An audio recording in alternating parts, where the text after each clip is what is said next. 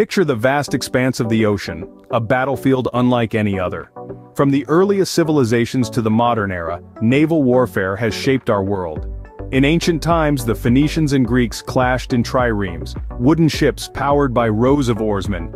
Then came the Middle Ages, with Vikings conquering seas in their iconic longships.